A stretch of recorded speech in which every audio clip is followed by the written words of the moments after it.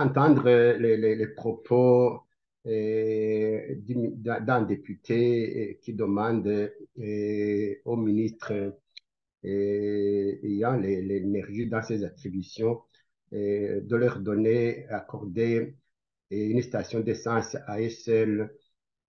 Ça montre à suffisant, c'est que les députés, l'Assemblée nationale, se soucient éperdument de l'intérêt général de la population qui les a élus. S'ils sont satisfaits au niveau de leurs besoins, les problèmes, les préoccupations, la misère, la faim, le manque des produits de première nécessité pour la population est pratiquement le cadet de leurs soucis. Et donc, c'est d'abord l'intérêt à eux, leurs intérêts foncièrement égoïstes, égocentriques, qui les intéressent et non l'intérêt général. Ce comportement, cette attitude témoigne également de l'ignorance et des missions dévolues à l'Assemblée nationale, mais également de la hiérarchie et les relations qui doivent régir le fonctionnement des institutions. Normalement, l'Assemblée nationale contrôle l'action gouvernementale. Un député n'a pas à s'agenouiller pour recevoir ce à quoi il a droit devant un ministre.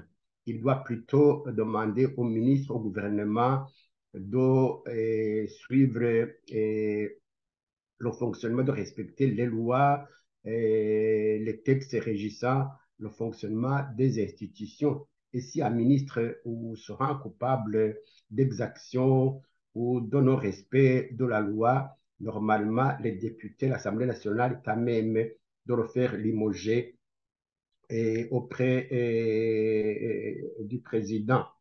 Et mais cela, personnellement, je pense que je ne suis pas le seul, ne me surprend pas parce que c'est le mode de fonctionnement du système CNDD-FDD. Le CNDD-FDD conçoit le pouvoir un peu comme un butin et qu'il faut se partager. Et c'est le plus haut gradé, le plus haut placé qui prend le morceau le plus consistant et les autres n'ont qu'à se partager les miettes. Et malheureusement, l'exemple vient de haut. Vous avez entendu lors de la conférence de presse de fin d'année, le président Charles Nditije se moquer de la population et de manière éhontée en disant qu'il ne comprend pas comment la population a faim, et la population souffre de misère et ne mange pas à sa faim, alors que lui, il a plein des tonnes et des tonnes de diverses denrées alimentaires. C'est honteux, c'est scandaleux, c'est vraiment révoltant et ce n'est pas à lui seul, c'est pratiquement d'abord toute sa famille. Et tout le monde sait que l'entreprise de prestige qui est dirigée par son épouse a pris en main l'importation du carburant. Et malheureusement, lequel carburant ne vient pas. Quand il vient, il semble qu'on le vend vers le Zaïre, plutôt la RDC, le Congo, pour avoir des devises. Et son épouse est régulièrement en mission à l'étranger sans qu'on sache, sans qu'on voit qu'est-ce que cela rapporte au peuple, à la population. Donc, c'est des missions touristiques, mais surtout des missions pour accumuler des devises. Il en est de même aussi pour sa famille. Et tout le monde a appris que le président de la chimie a exproprié plus de 300 ménages dans la commune de Bugendana pour y planter des patates douces et qui sont exploités par son fils et qui a l'intention de diriger une usine de transformation de ces patates douces. Donc, c'est un pouvoir essentiellement égocentrique, égoïste, qui ne pense qu'à se remplir les poches.